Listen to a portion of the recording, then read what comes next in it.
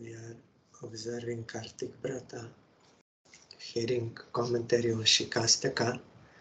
Now we are at third verse, commentary by Śrīla Bhaktisiddhanta Saraswati Goswami Ṭhākura. We came to, one second.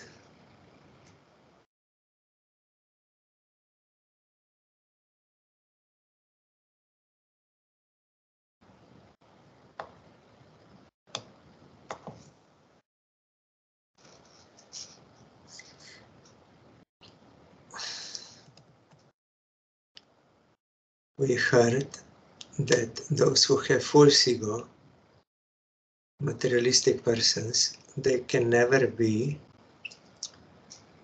humbler than a blade of grass, can have no natural tolerance, and they cannot give respect to others and are not indifferent towards their own respect. They are eligible, but this is materialistic person, but Vaishnavas, those who are doing Nam Bhajan, they are finding joy in Nam Bhajan. They have these four qualities and they are only eligible to chant constantly Harinam. The prestige indicative of honor that the pure Vaishnavas offer to their respective acharyas and Shri Gurudevas and to other Vaishnavas is produced by their natural propensity to offer honor. And all the cordiality, respect, affection, and so forth that they express towards their followers to inspire them in service is simply expressive of such pure devotees' natural pridelessness. So pure Vaishnavas, they offer respect to their acharyas and gurus and Vaishnavas, and they are affectionate and also respectful and cordiality to their disciples, to inspire them in service is simply expressive of such pure devotees' natural pridelessness. Pure devotees do not consider such honorary prestige to be material prestige, and by tolerating the insinuations of the foolish, they reveal their tolerant nature. I saw in Gurudev, he was never proud in dealing with us. He was having affection, respect also. One time, Gurudev was going from Tulsi Parikrama and I offered Dandavat, and Gurudev also with folded hands, he also did like that. That time really Gurudev has no false ego, no false pride, nothing, and really is respectful to all. I felt that time when he did like this. Like he's also, he did not bow down, but like this little with head and with folded hands like this. He made. But it is difficult to express if you don't see it, if you don't feel it, how they are established in these four qualities.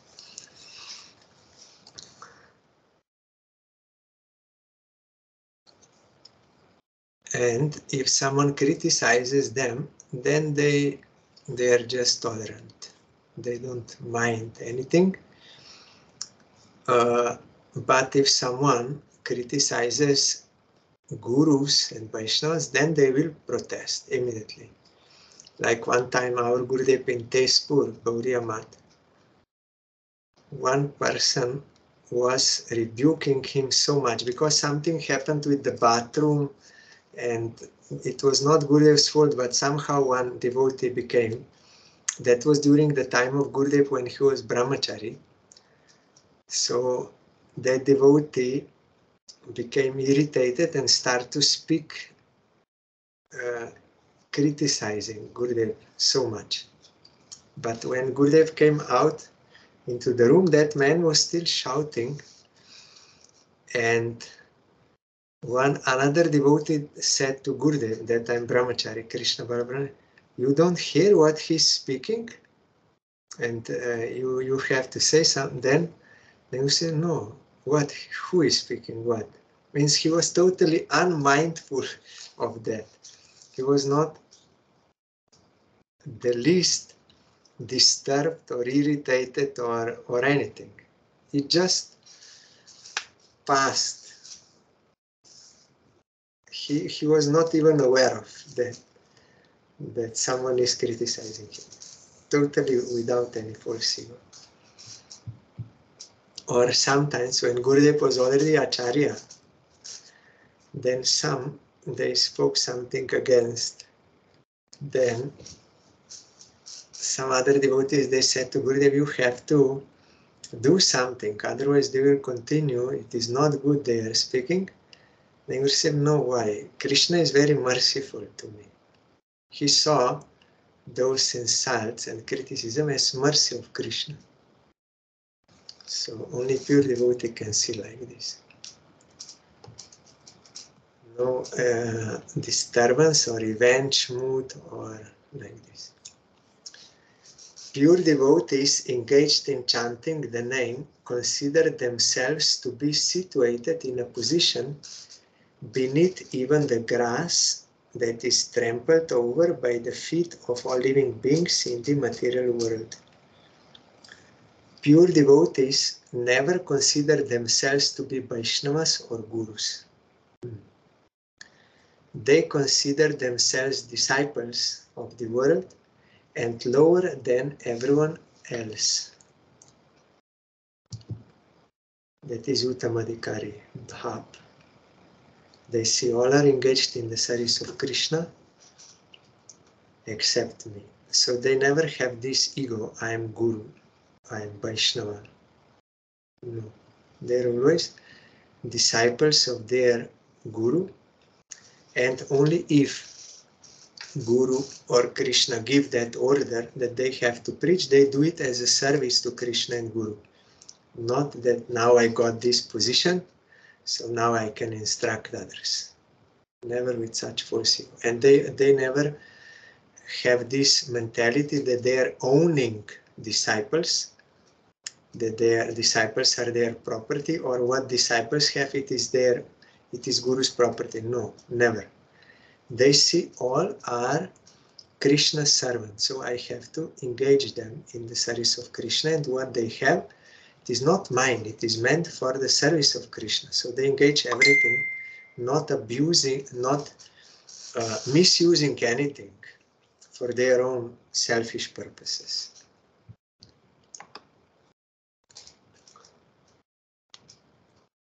Knowing every atom and every minute conscious jiva to be an abode of Krishna, they do not consider anything to be inferior to themselves. That is, we are singing Krishna Adhisthana Sarva Jiva Jani Sada. They see everywhere Krishna is there, residing.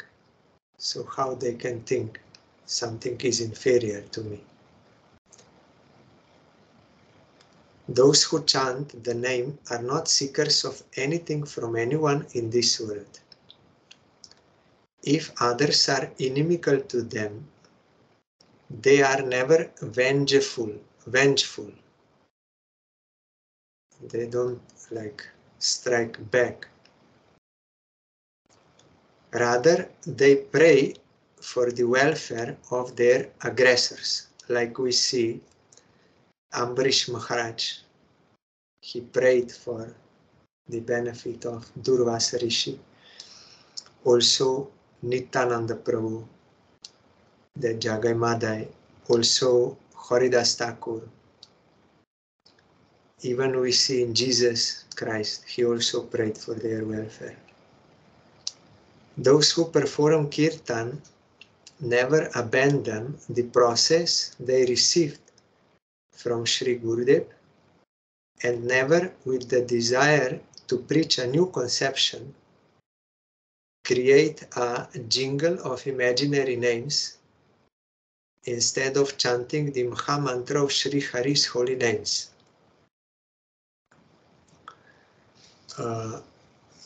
You know that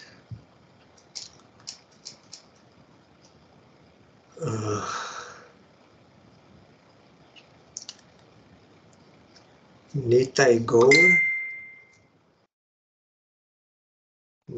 Gaur, Hare Krishna, Hare Ram. No, I forgot the one. One is Shri Krishna Chaitanya, Prabhu Nityananda, Hare Krishna, Hare Ram, Shri Radhe Govinda. This is one. Another is Nitai Gaur Radhe Shyam, Hare Krishna, Hare Ram. Yes. They sing instead of Mahamantra. That is not good to compose like this. We have to chant Panchatattva mantra as it is, and Mahamantra as it is, not invent some new things. So those who perform Kirtan never abandon the process they received from Sri Gurudev. Bona fide Guru gave this Kirtan, but they make something different. And never, with the desire to preach a new conception, create a jingle of imaginary names instead of chanting the Maha Mantra of Sri Hari's names. When a Vaishnava following Sri Gurudev writes a book and performs Kirtan to spread the glories and Kirtan of the divine name, their humility is not compromised. In the previous point, because that one Babaji was there, he suddenly got one dream, and he, in that dream, which was actually not bona fide, he saw that Nityananda is Radharani, although that is not true. Nityananda is Baladev or Ananga Manjari in another form, but not Radharani. But that he got some dream, and then he thought Nityananda is Radharani, so he made that line, Nitai Gaur Radhe Shyam Hare Krishna Hare Ram, as names of Radha Krishna. Like Nitai Gaur means Radha and Krishna, then Radhe Shyam and Hare Krishna Hare Ram. So this conception was wrong, because Nityananda is not Radharani. And Nityananda you cannot put by Radha Krishna there, because Nityananda is going away when Radharani is there to not disturb that rasa. Only in the form of Ananga Manjari he is appearing in another form. So that is rasa abhas, because that was not bona fide spiritual revelation. So that Kirtan was not accepted by pure devotees like Srila Gaur Kishore Das Babaji Maharaj, also Jagannath Das Babaji Maharaj. Someone started chanting, then Jagannath Das Babaji said, no, this name is not allowed here. Because they are rasikas, they don't like to see such rasa abhas.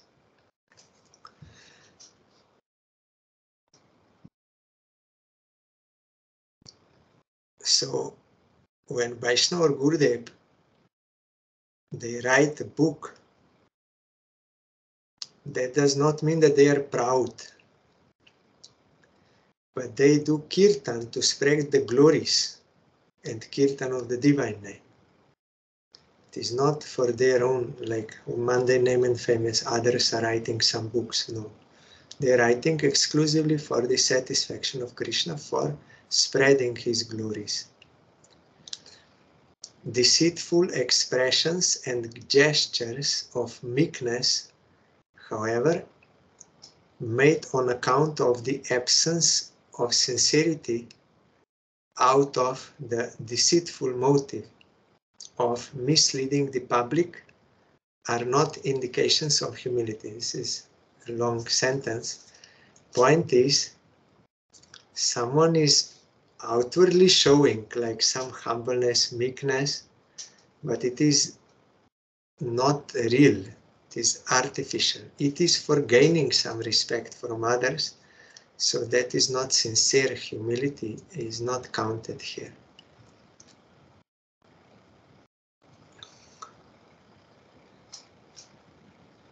Because they have some deceitful motive of misleading public, like others will think, oh, I'm a great Vaishnava, I'm so humble, so they do certain gestures, yes, I'm nothing, yes, Prabhu. But this is not natural humility, born from real ego.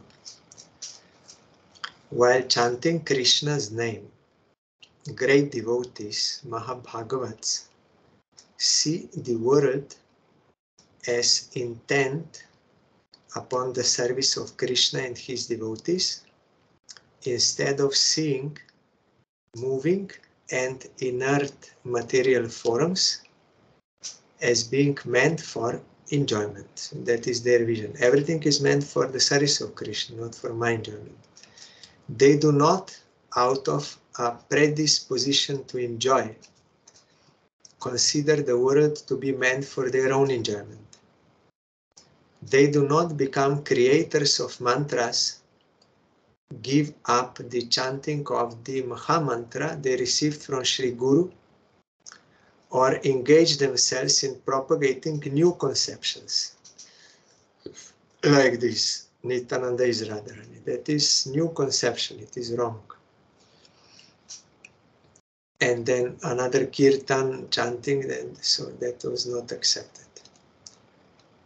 Considering oneself a guru of Vaishnavas is an impediment to humility. This is great offense. Considering oneself a guru of Vaishnavas is an impediment to humility. This is extreme false ego. It is worse than to say I'm God. Like Mayavadis, they say I'm God. But worse is to say I'm pure devotee, I am topmost devotee, I am the guru of other Vaishnavas. So, worst false ego.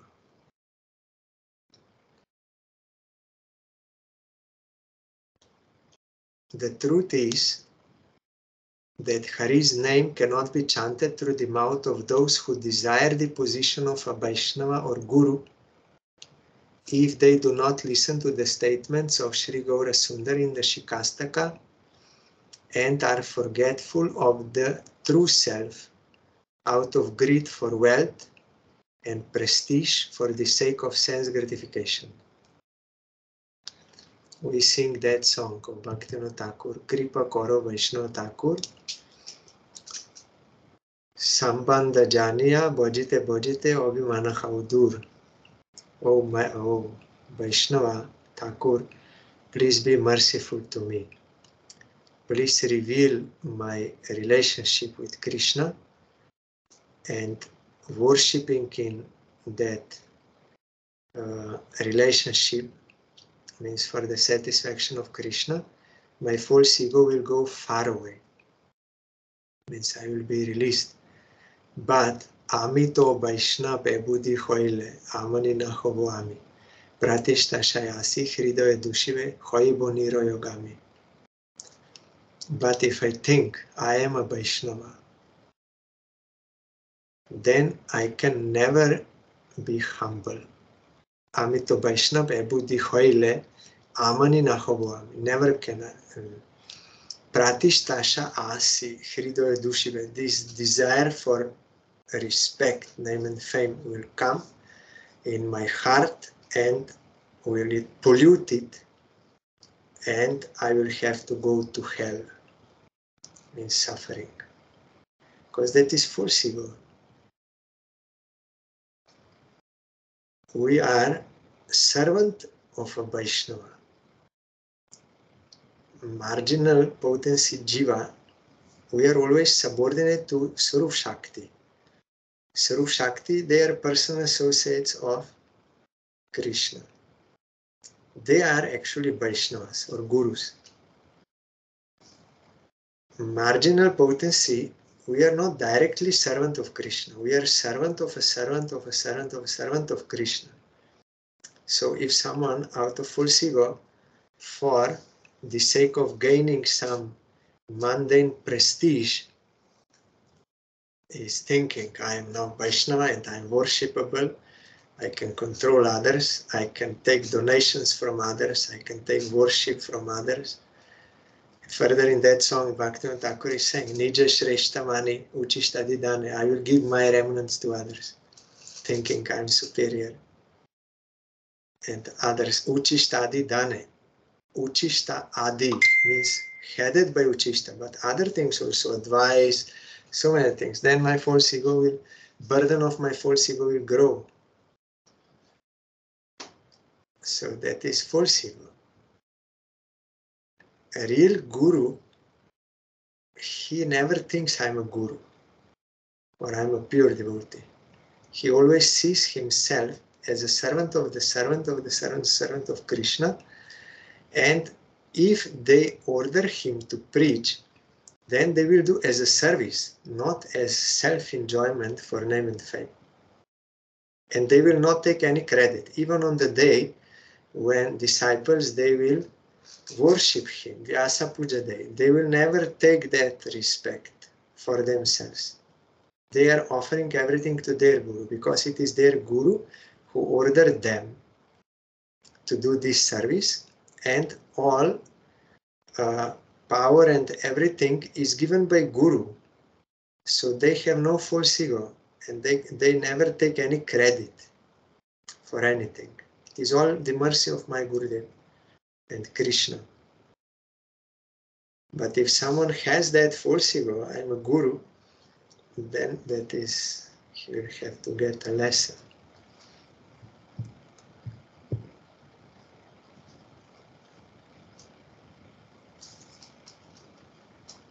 By such kirtan, by the so-called kirtan performed by such persons, those who have this ego, I am a guru, I am a Vaishnava, for the sake of getting respect and wealth and these things, and forgetful of their true self. What is true self is, I am a servant of a servant of a servant of a Vaishnava, who is a servant of Krishna. So by such kirtan, even faithful disciples will not attain the eligibility to hear Hari's name, because there is no Hari's name there. That is mundane sound. Hari's name, real name, can descend to a surrendered soul. Otherwise you have no contact with the name. So those disciples of such guru, they never have a chance to hear actual name or get qualification to hear the name. How, if guru is not established in that surrender, how he will inspire that surrender in disciples? So they can never get that eligibility qualification to come in contact with the name. So it is very important. So this third verse, Śīkṣāṣṭaka, is to be practiced as much as possible. We have to chant Harinam sincerely, avoiding these offenses, and practicing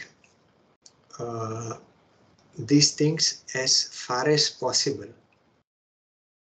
Tolerance, humbleness, by more and more engagement in the service of Krishna, chanting the name, more our heart will be purified and the more we can get such qualities naturally.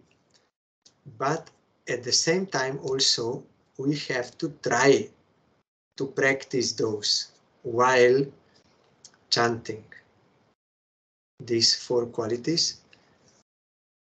To not desire respect from others, to give due respect. Maybe you are not having realization direct, but you should, our Gurudev said, you should think Krishna is residing in the heart of everyone.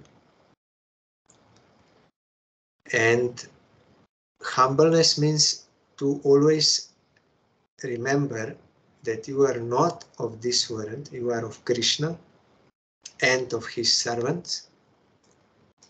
And tolerance, that verse, Tatenukampam, something is happening, we should remind ourselves that it is Krishna who is giving the result. Through that person, he is only instrumental, he is not to be blamed. Krishna is giving results, so to practice all these four qualities, we have to practice as much as possible in our stage and to chant as much as possible. And consciously avoiding committing offenses, or if we commit offense, then to pray for forgiveness and to surrender to the name and chant constantly. Some time, a fixed time, we have to count on Japamala, and all other time, always we have to try to chant. Always, when doing any work in bathroom, driving car, all the time we have to try. Then gradually, our heart will be more and more pure, and real self will more and more awake, and false self will more and more be subdued. Then more and more these qualities will also naturally appear. I heard from Vaishnavas that in this Trinada Pisunichana there is also percentage. It is not like only black and white. Either you are like Trinada Pisunichana or you are out. No, there is percentage according to the degree of surrender and chanting and purification. Up to that point, you get such qualities, and also you are able to practice online. Means in the beginning we do something wrong, then later on we regret, repent. We are not able to immediately practice when the situation comes. Only after some time, but gradually we will be able immediately already practice tolerance, humility. Like Jesus also, he was tolerant because connection with God. On that cross, he did not want to take any revenge. He said they don't know what they are doing, and he prayed for their welfare. Like Haridas Ṭhākura, when they were beating him, wanting to kill him, he was also praying for their welfare. So we have to try as much as possible. We are singing this song, Shri Krishna Kirtane Jodi, Manasa Tohar, Paramajatane Tohi Logo Adhikar. If you want to chant Krishna's name, then you be careful.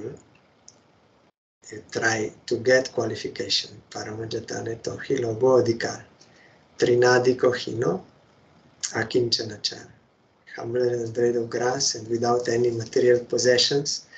One may have so many material possessions, but he will not think I am the owner, like Ambarish Maharaj. He knows everything belongs to Krishna, and all this we have to practice and chant as much as possible, and gradually we can come to be fully well established in Trinada Pisunichana. Then a real name will be there. I remember today when I was reading this, commentary, one god brother of Gurudev, Aniruddha Prabhu, he himself is chanting 3 lakhs daily now. And during the time of Parangurudev told him to chant 1 lakh. Then when he went to pension after finishing his job, then Parangurudev in dream told him, now you chant 2 lakhs. So he was chanting, and then again 3 lakhs. But if he's engaged in preaching, then that day he said he cannot do. But he told during the time of Parangurudev, and our Gurudev was also there. So he said, after prasad in the mat, mostly all other brahmacharis, they used to take rest after prasad. But your Gurudev, I saw him. Your Gurudev, he went to the roof in secluded place and he was chanting Harinam with great concentration. I saw him. He was chanting and I was observing. Then suddenly his body color changed, became golden. First was like normal, then suddenly it became golden, shining. Then Aniruddha Prabhu told us, because at that time Krishna appears in his heart. Chanting real name, then Krishna appears. That is why that shine is coming. So he said, I was observing this, I saw. And since I saw Gurudev first time, from first time till always I saw him shining. Because Krishna manifests all the time. So if someone is sincerely chanting and his heart becomes pure, then Krishna will appear there.